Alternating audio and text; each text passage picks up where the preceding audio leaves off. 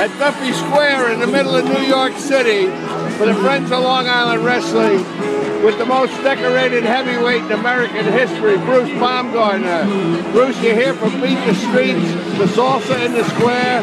What a day, what an event, huh? Oh, it's an awesome event. You know, just to see the crowd here in, New York City, Times Square, what more can you ask? It's just great for Beat the Streets. It's great for wrestling in New York City and wrestling throughout the country. And what about your Edinburgh wrestling team, huh? I can't be more proud of the Edinburgh Fighting Scots. You know, Coach Flynn and his staff did an outstanding job preparing what I think are just 10 outstanding young men to do their best and represent Edinburgh.